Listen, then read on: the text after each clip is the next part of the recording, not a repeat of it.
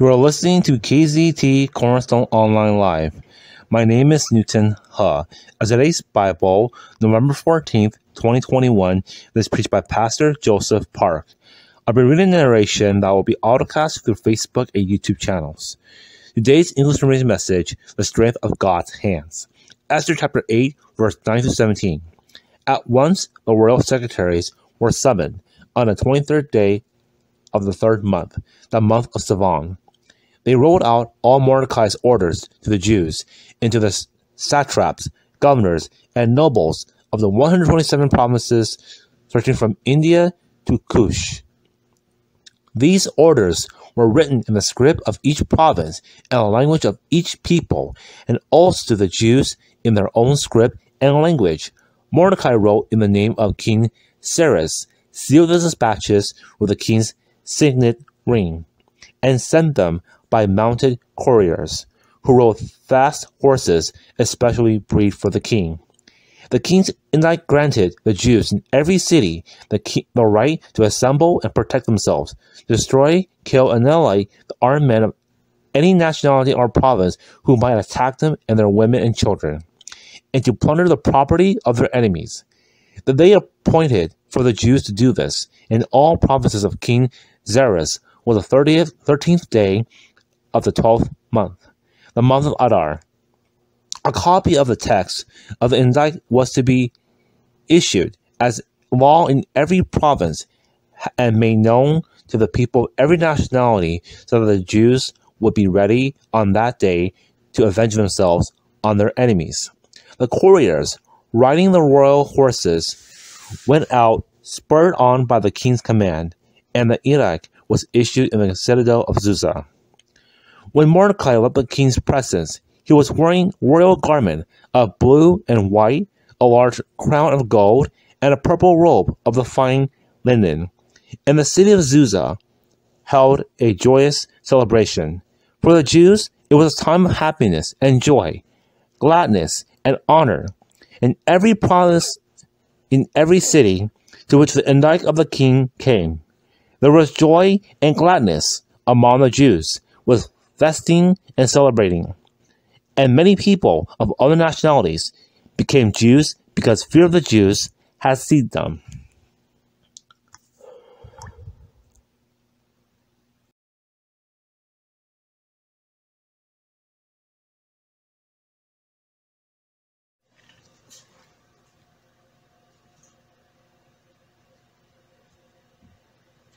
You are listening to KZET Cornerstone Online Live. My name is Newton He. As today's Bible, November 14th, 2021, is preached by Pastor Joseph Park.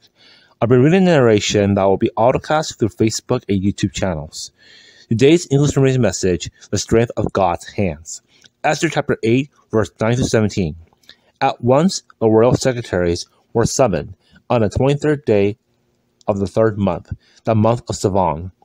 They rolled out all Mordecai's orders to the Jews, and to the satraps, governors, and nobles of the 127 provinces stretching from India to Cush.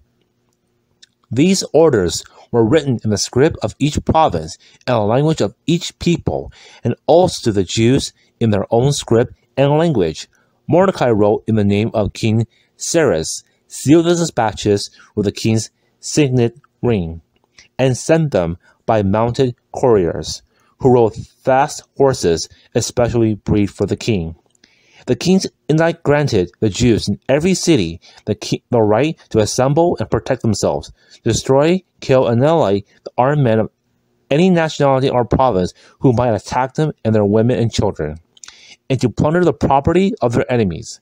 The day appointed for the Jews to do this in all provinces of King Cyrus was the 13th day of the 12th month, the month of Adar. A copy of the text of the indict was to be issued as law in every province and made known to the people of every nationality, so that the Jews would be ready on that day to avenge themselves on their enemies.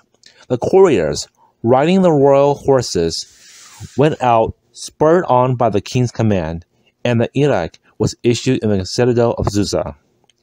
When Mordecai left the king's presence, He was wearing royal garment of blue and white, a large crown of gold, and a purple robe of the fine linen. And the city of Susa held a joyous celebration. For the Jews, it was a time of happiness and joy, gladness and honor. In every province, in every city to which the invite of the king came, there was joy and gladness among the Jews, with feasting and celebrating. And many people of other nationalities became Jews because fear of the Jews had seized them.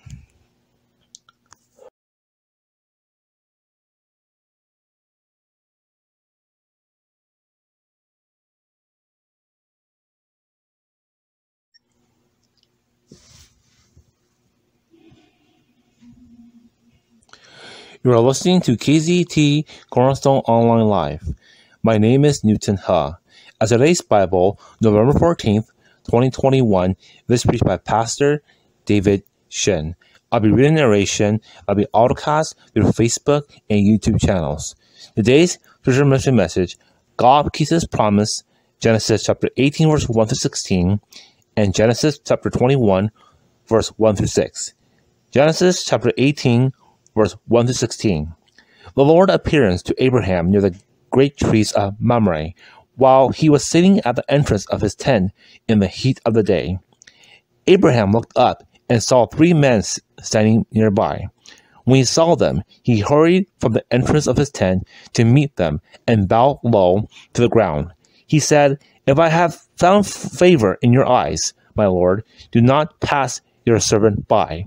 Let a little water be brought, and then you may all wash your feet and rest under this tree. Let me get you something to eat so you can be refreshed, and then go on your way, now that you have come to your servant." "Very well," they answered. "Do as you say."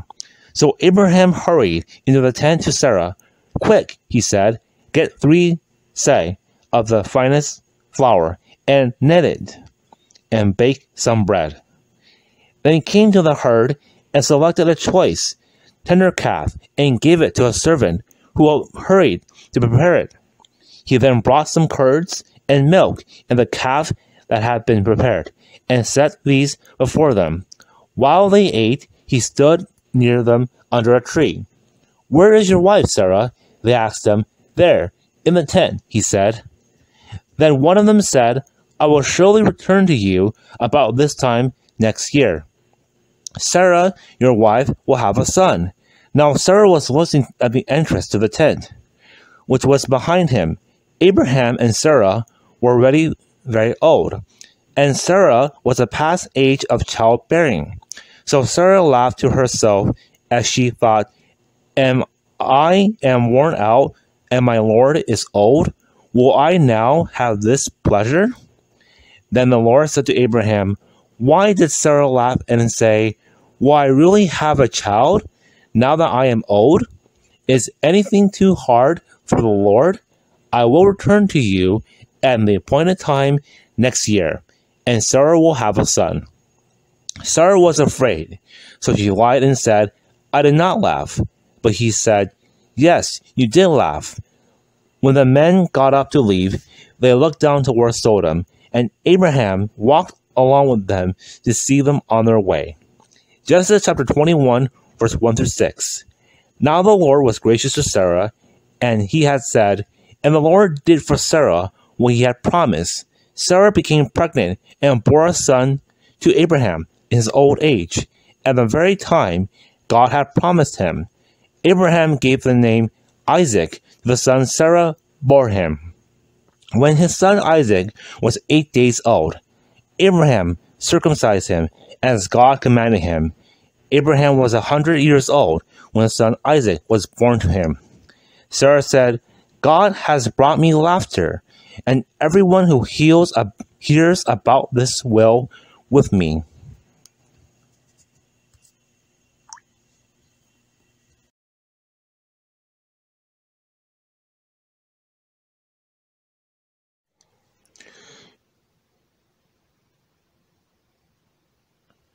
You are listening to KZET Cornerstone Online Live.